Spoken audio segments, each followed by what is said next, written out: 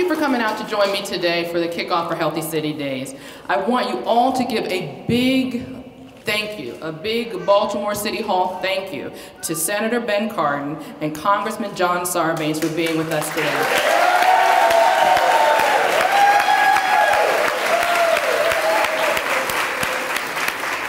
They are great friends to Baltimore City, and they stand up for Baltimore. I'm also glad to be joined today by, I'm about to make you a congresswoman as well. Council, I wouldn't do that, John. I wouldn't do that. That is your district. By Councilwoman Ricky Spector, who is also the Dean of the Council. And my new health commissioner is here, Dr. Axirius Barbeau. Thank you so much for being here. I think, Maria, you're going to be introduced later, but our representative who's working so hard with us from Care First, Blue Cross Blue Shield, Maria Tillman. Thank you so much. So I'm proud to stand with you today to help make Baltimore a healthier city. Healthy City Days is a new initiative with a week filled with fun. We'll have free activities that will remind us all what we can do to make ourselves and our family and our city healthier. How many of you, and I know that there are a few of you in here, how many of you spend your lunchtime hour walking? Anyone? See, I know there was a few of you, yes. So getting up from your desk, and this is something I do, getting up from your desk is taking a walk is a free exercise that you can do, and over time it will make a big difference. And don't forget about the things that you can do even while you are sitting at your desk. I got so desperate to try to squeeze in some exercise time, I went online and found out all these things that you can do just sitting at your desk. So you don't have to, we're getting rid of all of the excuses to doing just a little thing. This week, we are promoting the small changes we can do in our daily lives to make ourselves healthier. Baltimore's health statistics need to change. Too many in our city are living with and dying from chronic diseases that could have been prevented. In some of our communities, the life expectancy is barely over 60 years old. We need to begin to rethink the way we live. I hope that you take the time this week to think about how you live, how you eat, how much you exercise, and if you know your health numbers, you know, your blood pressure, your sugar, your diabetes, if you're at risk for diabetes, all of those things. So during Healthy City Days, you can attend a health fair. What I need is a cooking demonstration, so I'll probably see you at that one, as well as free screenings and hospital seminars. Tomorrow, I hope you meet me at the Harbor at 11:30 to take part in a workout with one of Baltimore's finest who brought us a win last night, Ray Rice.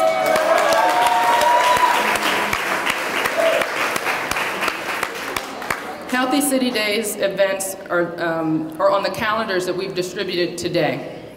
At the end of this week, I hope you'll be able to say that you've educated yourself so that we can be healthier. Share the message with the ones that you love. If you're not in the best shape, it may seem impossible, but I promise you that by starting small, you can make meaningful steps to get on the road to a healthier life. So today we're fortunate to have a group of people from Baltimore Healthcare Access. Where are you, Baltimore Healthcare Access? Make some noise. Now this should inspire you. They decided to get serious about their health. Together, they got moving, and as a group, they have lost a total of 897 pounds.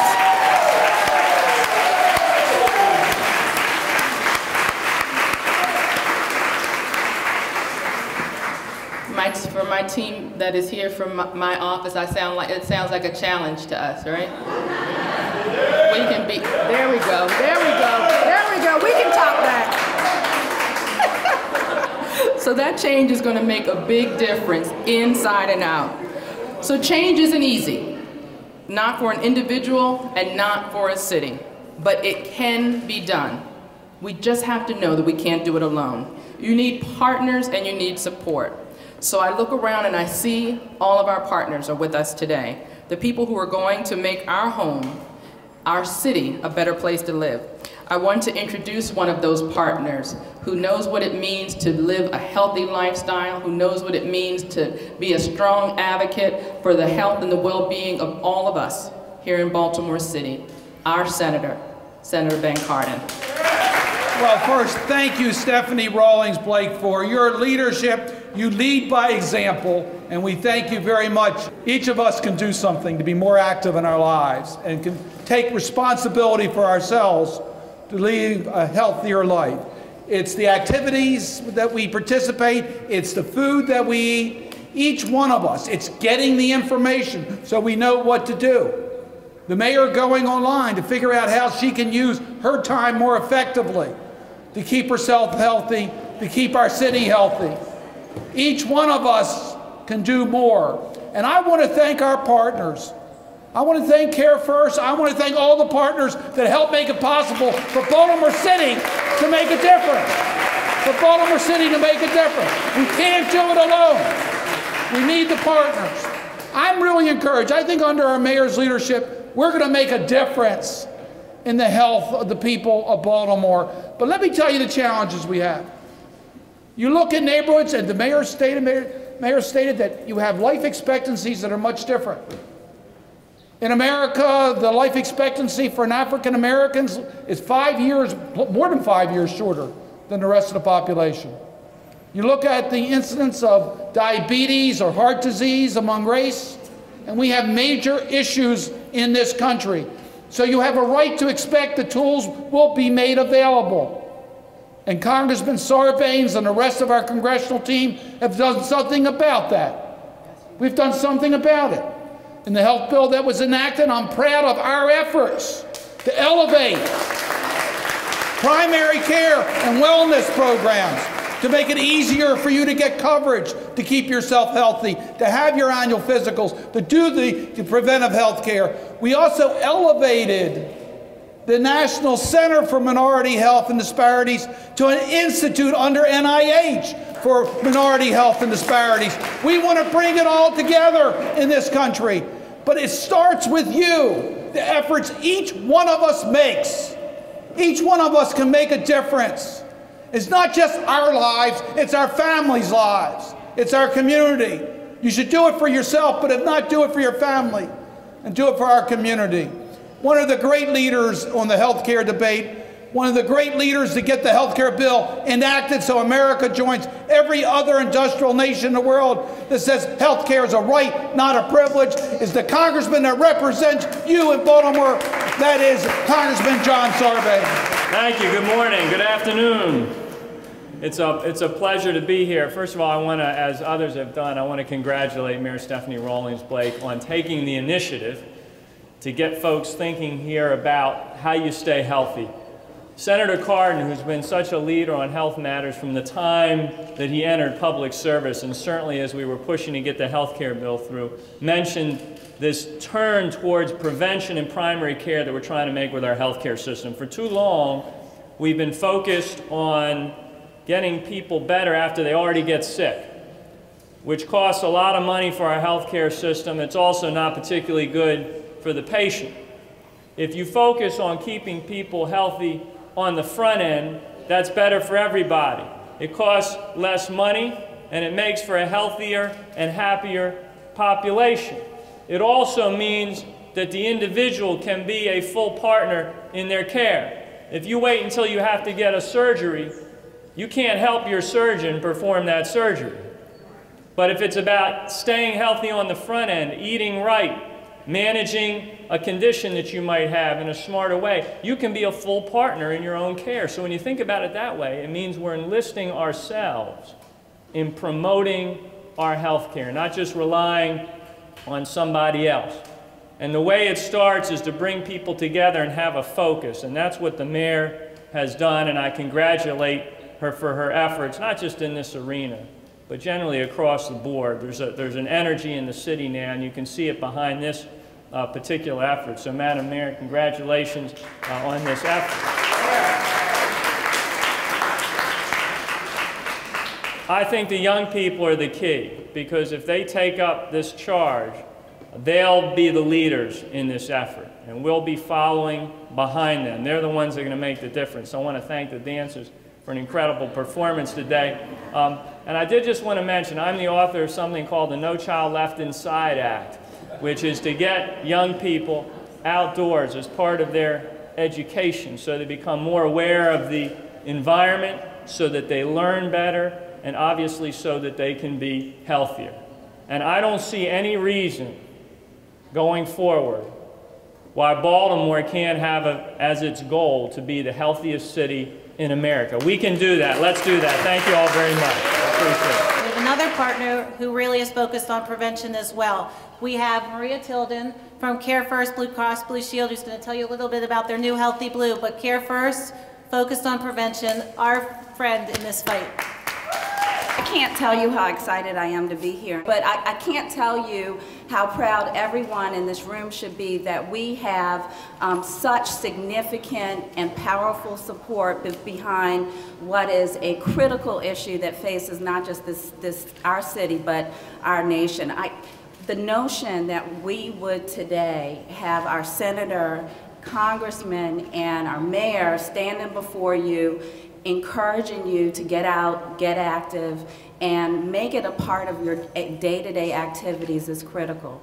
As the not-for-profit insurer here in the state of Maryland and Northern Virginia and DC, we are so proud to be a partner here. And it's our natural proclivity to support initiatives that encourage folks to get healthy and stay healthy and not have to be faced with conditions that require additional support, additional care. You see many people around the room who not only have on Healthy City Day shirts, but we actually have a new product called Healthy Blue. And it is all about incentives, all about encouraging citizens, members to take that extra step and take care of their health and actually pay them for ensuring that, that they stay healthy and they manage their conditions.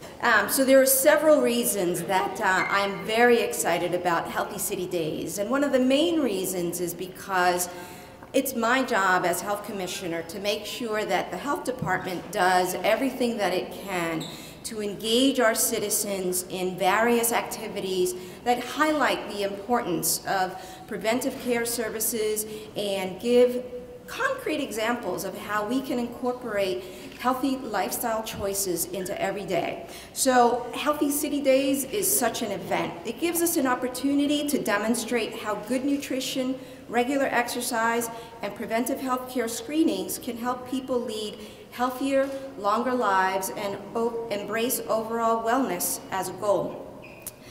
Some of you may remember that at the kickoff event earlier this month, I mentioned that while health has improved overall for all of Baltimore over the past decade, significant disparities remain between different groups, as was mentioned earlier.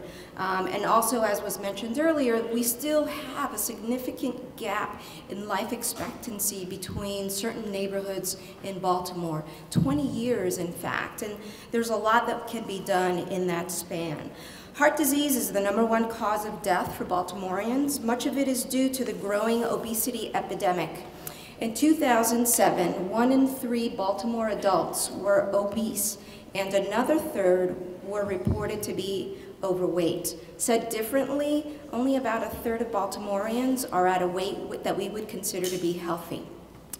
37% of Baltimore public high school students are overweight or at risk compared to 29% of their counterparts in Maryland and the US. Initiatives like Healthy City Days also remind us of the importance of checkups, regular checkups. The health department is leading by example. Next week, we will debut a health and wellness program for our employees, and the staff have been really working diligently, unbeknownst to me, for a couple of weeks, and they're pushing me to make a public statement that we are challenging. This is a public throwdown. We're challenging other agencies, other city agencies, to join us in this effort.